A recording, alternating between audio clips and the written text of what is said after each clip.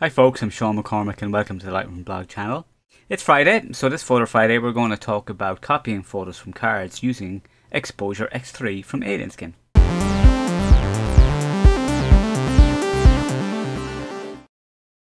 Hi folks, it's Friday. I was doing a bit of laundry earlier, managed to clock me head picking up socks, getting stuff into the laundry basket. Yeah, silly me. I wouldn't mind, I was actually moving my head to avoid hitting it, so I just managed to hit it there instead of in the middle. So yeah, but lovely little bump and lovely cut. Anyway, let's get on what we're talking about today, which is Alien Skin's Exposure X3. Before we go on, I'm actually just going to show you that I have an article about Exposure X3 today on FujiLove. So here's my article here on Alien Skin Exposure X3 workflow overview. The address is there. I'm just going to share it in the description below as well, so you can go look at it. Now, this is a workflow overview, so you're going to see it. So hopefully that will be of use for you. I do mention in this article you can copy from a card. Because of that, I'm actually doing this to show you how you can actually do it. So it's a little bit more straightforward than just reading an article. Okay, and you see these are the same images that I've used in that article. So let me just get started with it and show you how you can copy photos from your card into Exposure X3.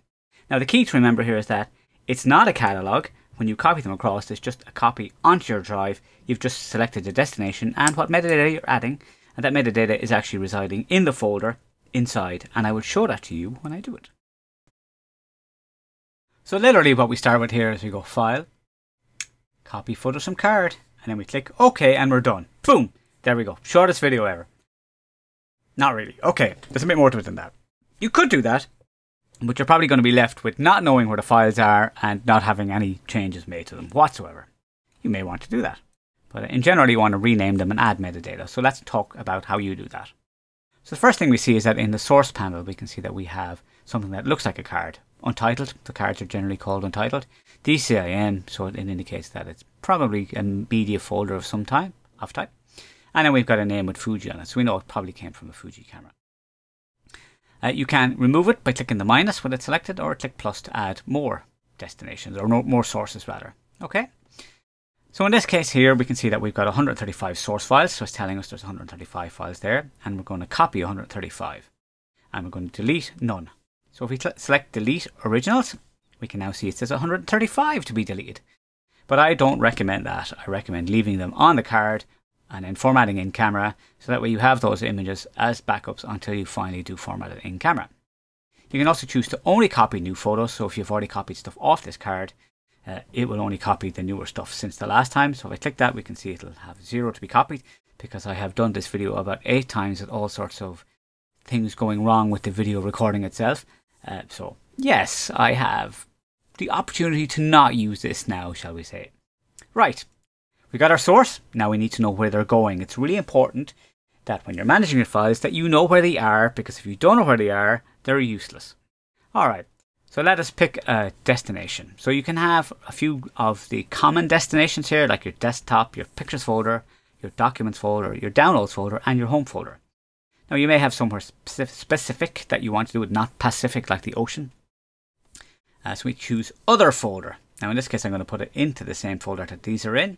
And by the way, the reason why you can see these images when we have this one selected and they're in a subfolder is because I have this little icon here clicked, and the orange means that it's showing subfolders.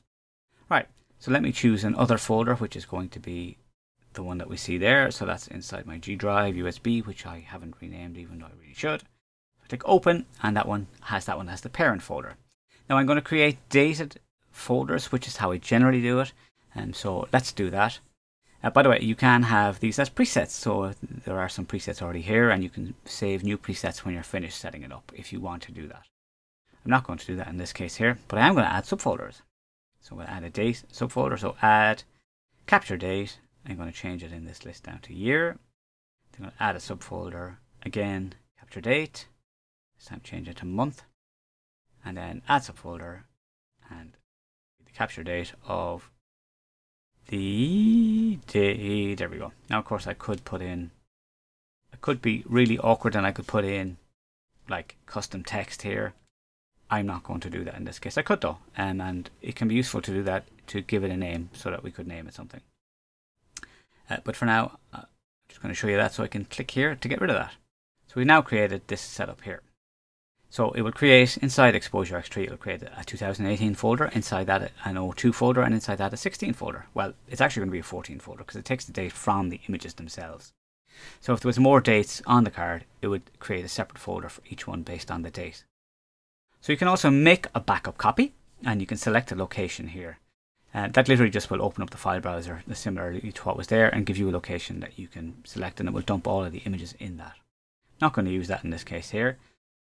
You can also rename, so I click on rename to rename them, and it's starting off with just a little sequence here, but we're going to change that. So the first thing I'm going to do is just delete that one, and I'm going to go add, and again I'm going to go capture time, I'm going to give it this full year date, and I'm going to add some custom text, and I'm going to put in some dashes, and I'm going to call it back dash tattoo. The reason I do the dashes is because Google will read these file names with spaces. The dash acts as spaces in those cases, and a dash. So I want to keep the date separate from the words, separate from the sequence, so that they don't run together, so Google sees them as actual words rather than just a jumble of text and numbers in this case.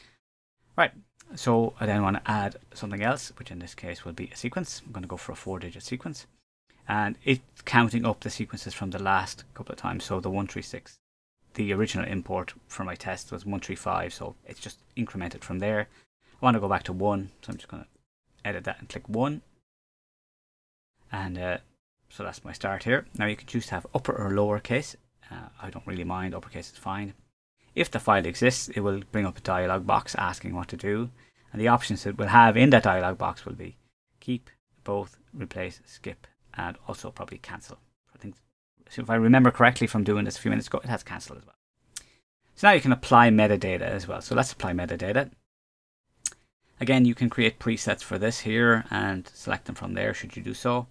So Option G, or I think it's Alt 0169 semicolon on PC, or just copy and paste it.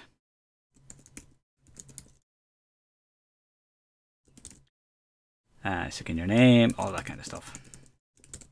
Alright, and you can put in all of your contact information. I wouldn't bother with titles and captions in presets, because if you're doing them in presets, then it just really kind of makes them.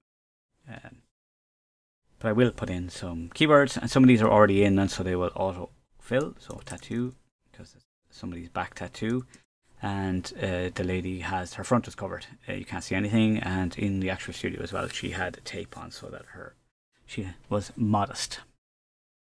Back shot, yeah, shot.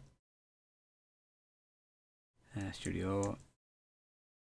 Okay, and now I'm just going to put in a collection, tattoo collection, so we're going to stick it into that. So that is now ready to go. So it's now telling me that it's going to add all of this information, make these changes, bring in 135 files. So I click OK, and it's going to start to do that. And then we'll see that because we've got the parent folder selected already, it will start to show us them populating the actual drive. And dialog should come up now, and so we can see it starting to pull in those files fairly quickly. And I will just skip to the end now here for you. And so that's the last few files just coming in there. And if we just scroll down here to the bottom of our folders panel, we can see we've got our collections. And if we jump to tattoo, we see that these images are now in the tattoo collection as well. If I right click on an image and go, where are we now? Reveal in Finder, it will open up the folder and show us the folder. And if we go down to the bottom of this folder, we can see we've got this alien skin folder, and inside that we have these .exposure x3 files that have the same name as these files here. These contain the metadata essentially that is associated. So in this case it's just going to be the keywords and just information that is read from the files themselves. As you create settings and add ratings and stuff like that, these all get applied here. This is how Alien Skin is able to manage all of this information without having a catalogue. One thing worth mentioning as well is that this week, until February 20th, there's actually 20% off or more when you buy any of the Alien Skin applications, including Exposure X3. So if you were thinking about trying or buying it, now is actually a good time to go get it. But do get the trial and give it a go, and if you like it, please do buy it. I do have a link below. It is an affiliate link. It doesn't cost you anything extra, but it does give me a little bit of something to help along, with the process of making these videos. So that, folks, is how you copy from card with Alien Skins Exposure X3. Folks, if you liked the video, give me the thumbs up. And if you're not subscribed, please do consider subscribing. It really is encouraging for me to know that the effort I put into these videos, and sometimes they can take ages to do, is worth it. Obviously, it costs me money to do these and my time to do it, but it costs you nothing to have access to them. So please do subscribe. If you are subscribed and you want to get notified of when these videos come online, please do hit the bell. Google will notify you that I have a new video out. Thank you. I appreciate that it does take time to watch these, and I do appreciate it. And so thank you for doing that, and I will see you in the next video.